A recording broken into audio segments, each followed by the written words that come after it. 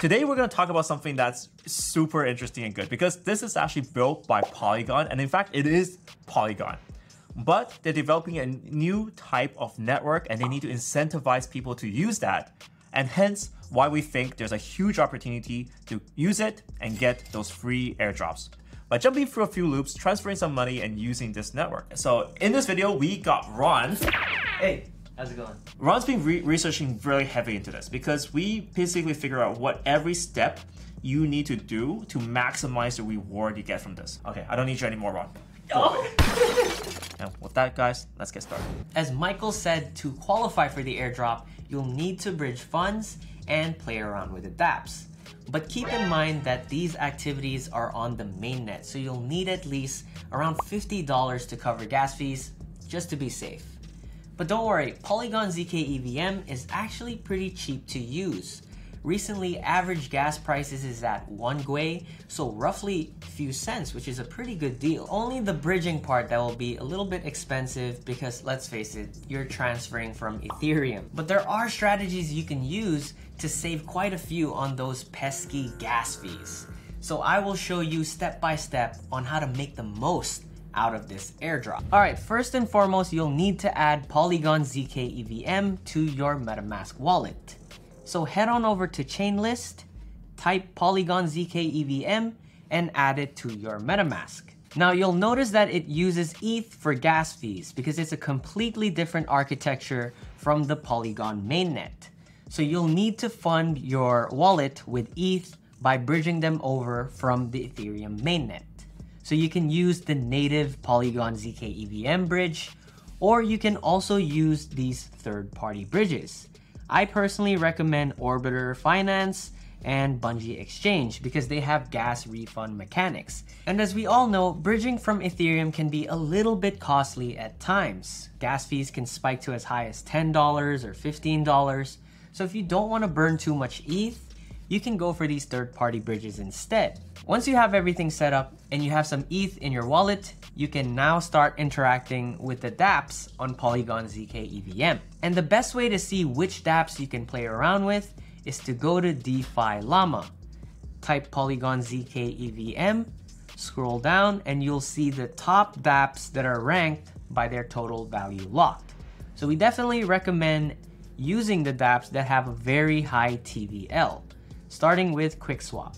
Quickswap is a decentralized exchange that uses the same liquidity protocol as Uniswap. It's the most dominant DEX in the Polygon mainnet, so it makes sense that it's also the same for the Polygon zkEVM. Now, there's a lot of things you can do on Quickswap, but if you're only looking to qualify for the airdrop, there are 3 things that you can do. You can swap tokens, provide liquidity, and yield farm. Now, if you don't have a lot of ETH, this is the best strategy that I'm currently using right now. So once you're on Quickswap, make sure that the network is on Polygon zkEVM, not Polygon mainnet. This is completely different. And the first thing you should do is to head on over to the analytics page. So this is all of the top performing tokens as well as liquidity pools on Quickswap. Now let's talk strategies here. If you want to minimize impermanent loss, you should go for stablecoin pools like USDT, USDC, or USDC DAI. You can even go for staked MATIC and MATIC because their price ratio is roughly 1-to-1. Now it's important to consider impermanent loss when providing liquidity because if you're not careful, you can potentially lose money. Now we have a detailed video explained by Michael on how it all works. Feel free to check it out. Now you'll also notice that these stables have the lowest deposit fees out of all of them. These are great options for farming airdrops because we're just trying to conduct transactions with as little cost as possible. Learning from the Arbitrum airdrop, this is the best way to interact with smart contracts frequently, which is a very important step to get more airdrops. Once you've chosen which pool you want to deposit in, you'll need to swap to those tokens. So head on over to the swap page and swap your ETH for those tokens at a 1-to-1 price ratio. So if you want to put in 5 USDC, you'll also need 5 DAI tokens. Don't forget to click the plus sign to add it to your MetaMask because all of these token contract addresses are different from Ethereum. Add token and you'll see it in your wallet right here.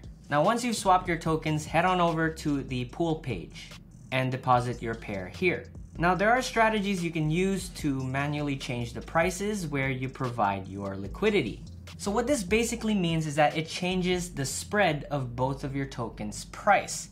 Now, personally for me, I find the risk-reward ratio not favorable. So I would just stick to automatic because the protocol knows what's best. It knows the safest choice for you. And you always want to be looking for this, where the spread is very close, very tight, right? That's what you want to see for stablecoin pairs. But if you're going for volatile pairs like ETH USDC, there will definitely be a spread in its liquidity range because the price of ETH constantly changes, right? So depending on your risk appetite, you can either choose narrow if you want to play it safe, or you can choose wide for a bigger spread so that you can earn more fees, but then your risk for impermanent loss is much higher.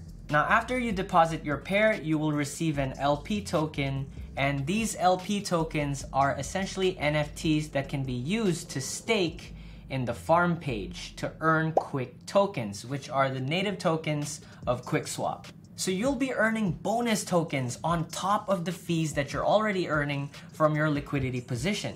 This is how DEXs incentivize you to provide liquidity to the protocol, so you can do whatever you want with your Quick tokens.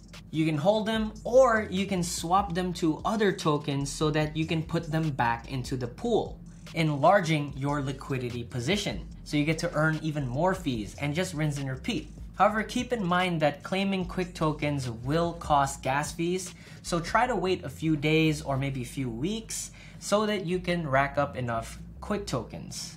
Now, there are other features you can use in Quickswap, like making a Quick Safe, which is a multi-signature wallet similar to Gnosis Safe. And if you're into trading perpetual futures, Quickswap has a perps market for you to do leverage trading. But just stick to the 3 things that I showed you if you just want to qualify for the airdrop. So as long as you sign a transaction with your wallet, you've already generated on-chain evidence that shows you're interacting with Polygon zkEVM. But if you don't have enough ETH, try to at least conduct 1 transaction per week just to show that you're being consistent with your airdrop task. Just using Quickswap is already a good enough strategy. Now, if qualifying actions for the airdrop involves interacting with different smart contracts, then that means you will need to interact with other DApps as well. So you can check out Coconut Swap, Dove Swap, Mantis Swap. These are also the top DEXs on Polygon zkEVM, and they use the same liquidity protocol as Quickswap. So the steps that I showed you can also be applied to them as well. And that concludes our guide for today. I hope you guys find it very helpful.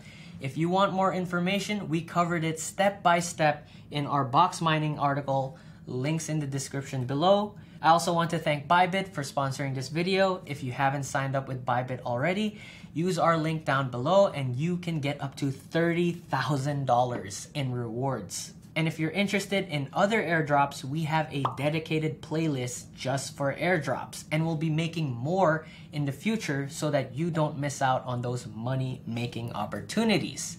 Thank you very much for watching, guys. My name is Airdrop Ron. Shana now!